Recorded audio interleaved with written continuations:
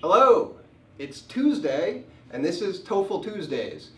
If you've watched some of our other lesson videos, then you've seen a slightly different look when I'm sitting down and I have the purple background behind me. Today, we're going to do something different. Today, we are going to look at a question, a practice question. Specifically, we're going to look at vocabulary questions. I have one vocabulary question behind me on the board here, but first let's talk a little bit about vocab questions on the TOEFL in general. They only appear in the reading section, for one.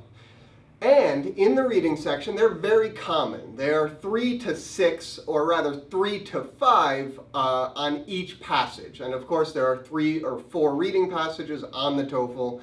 So you can have up to about 20 vocabulary questions, possibly. Now, what you need to know about these questions is that number one, they test academic vocabulary. Words like, let's see, we have dominant, incorporate, significant. Significant is an easy one, but that actually was on a real TOEFL. Other phrases, we have by virtue of is a good example. There are idioms occasionally. There was one TOEFL that had the phrase makes it, which is a little bit more idiomatic for meaning to succeed or to arrive somewhere. And other more difficult academic words that aren't so common in normal English, like accrete, for example. I mentioned that in a previous TOEFL Tuesday, so if you're watching these, you heard that word recently.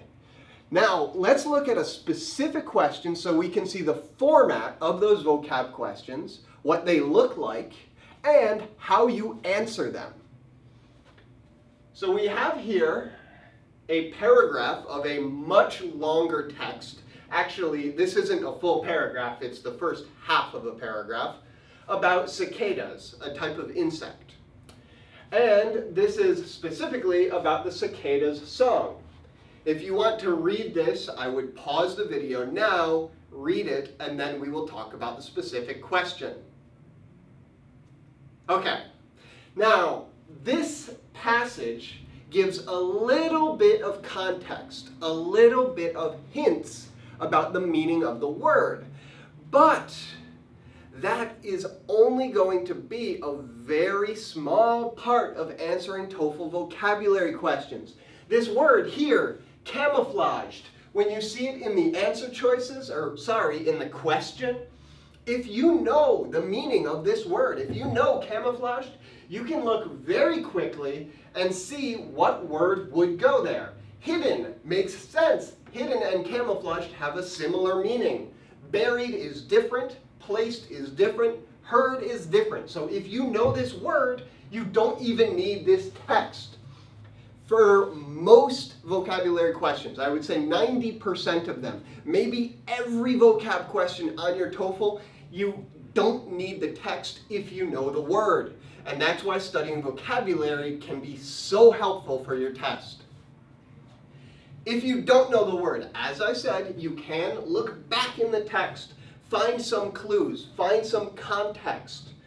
Now, cicadas tend to be very well camouflaged and, let's continue the sentence, can blend into their surroundings. And this phrase here, blend into, is a huge hint as to the meaning of camouflaged. But it's a phrasal verb, and maybe you don't know this. It actually has almost the same meaning as camouflage. They both mean that you look the same as the things around you. Blend into means it's hard to see it, it's hard to pick out or to distinguish, to see specifically one thing because it looks like the things near it. Camouflage means, well, pretty much the same thing. So if you know this word, or this phrasal verb, this phrase, and you don't know camouflage, you can use this to find the meaning in the answer choices, which is hidden. What else can you do? Well, let's think about the whole idea, not just hints in the one sentence. But in this paragraph, we see that the male cicada's song is supposed to attract another cicada. And down here, we see that it gives clues to that cicada. Now why? Why would the cicada need a song? Why would it need sounds to attract a female? Why would it give clues about finding the male? Well, if you need clues to find something, probably you can't see it, right? And that's why we get, again, hidden. Now, these other ones are very tempting, buried, placed. Herd is a little less tempting. That's kind of the opposite. Because a buried cicada would be hard to find. It would be hard to see. A well-placed, if we use this word here, a well-placed cicada might also be hard to find, hard to see. And the TOEFL likes to do this. They like to take wrong answers that almost work in the text. They just have a different meaning. That's why vocabulary is so important.